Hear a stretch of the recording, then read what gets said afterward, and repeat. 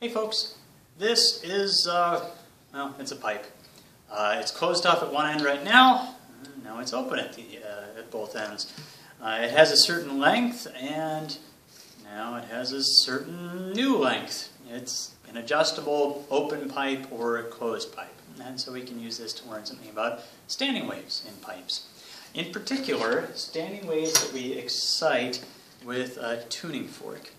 So if I leave this as a closed pipe and strike the tuning fork and then hold it at the end here, you can do this with an open pipe too, we'll find that there are certain areas where we have resonance. And you'll be able to tell that just by listening to it. I'll show you how to find this with the Xplorer probes too, if you want to do some extra analysis with this. So pretty straightforward. With the tuning forks, when they get little nicks in them, they don't quite ring at the pitch that we expect them to.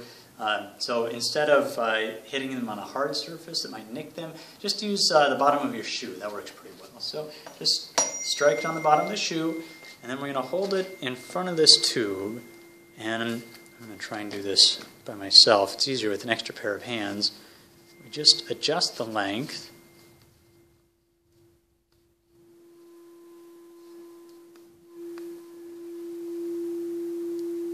Until we hear that sound get way louder all of a sudden. Strike it one more time.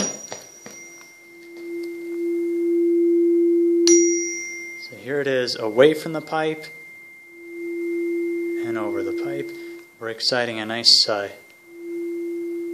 harmonic there, a nice standing wave.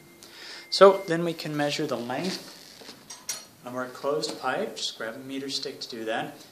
We know that we have resonance there. So we have some idea of what kind of a wave shape fits in this pipe if we're getting resonance. We don't know which harmonic it is, but we can figure that out just by trying it at some different harmonic. Now, this experiment can be used for a number of different purposes. One that's pretty classic here is to figure out the speed of sound in air for the place where you're located. So we start by assuming that the tuning forks are actually ringing at the pitch they're supposed to ring at, which is a pretty good assumption usually. And we can measure the length of the pipe for some different harmonics and work out what the speed of sound is. You can try that for closed pipes and open pipes. You might try it in a few different locations. Maybe do these once inside the classroom and take them outside once and do it out there. Look at whether we have the same speed of sound in the air in here versus outside or in the hallway or somewhere else in the building. You might look at how the speed of sound is changed by temperature. If you can find one space that's a little cooler and one space that's a little warmer. That might be a good approach for this one.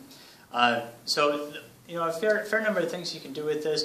I would probably go along the lines of something with the speed of sound, but I like these experiments being open because I'm sure you guys have ideas that I haven't had for how these things can be used. So by all means, be creative and use these to do something that I haven't thought of. Now I said I was going to show you the Xplorer probe. Let's take a look at that next. The Xplorer probe has a built-in sound sensor. So there's no attachments needed on this. We're just going to go from our home menu to Sensors, and then down here F3 takes us to Microphone. And so we're going to do the sound level sensor on this one. Okay, now the samples per second, we don't need this to be very high. We're not going to make very rapid adjustments to this. So 5 samples per second is probably just fine.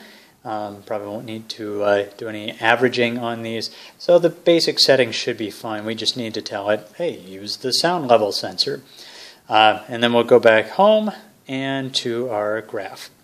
So now this is going to give us a value for sound levels in decibels, and that's just a unit for loudness. So if I just strike the tuning fork and hold it in place, we can get an idea for what that graph looks like, even without the resonance aspect of it. So let's try that now. So I'll start this up.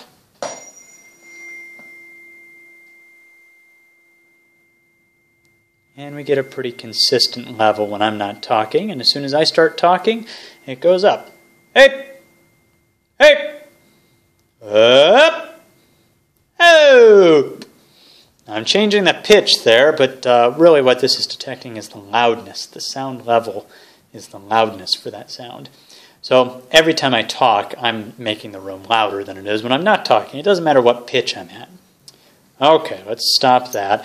Next, let's try bringing in our resonance tube here. And I'm just going to get this roughly to the right position because it's going to be tough for me to operate all this stuff with just me. But let me get this adjusted.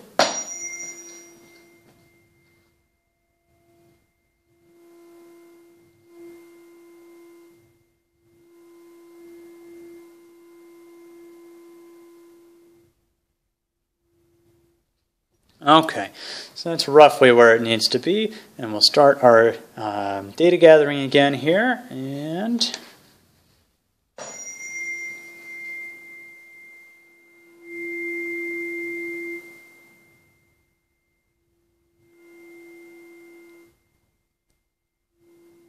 alright, we see those rises in volume when we bring the tuning fork next to the end of this pipe.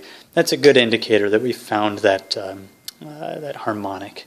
So try it one more time, and I'm just going to adjust this one to one that isn't the right length for that harmonic. And we'll try starting this again.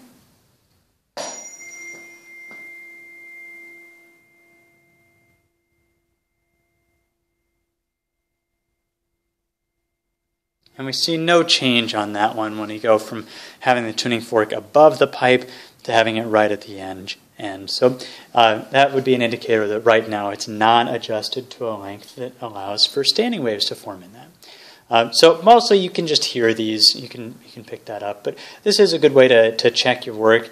The only downside to this one is that it's relying on the computer's sense of just how loud the environment is, and that getting that value changing, which isn't necessarily going to be easy with a room full of people doing the experiment. So you might find it easier to do this by ear, at least at the beginning, and then just check your work against the Xplorer probe to make sure that you have exactly the right position on that. So that's about it. Figure out speed of sound, or if you have a better idea for something you can do with that apparatus, then try it out. Let me know what you're thinking on this. Be creative and ask some questions and see what questions you can answer. And let's do some science.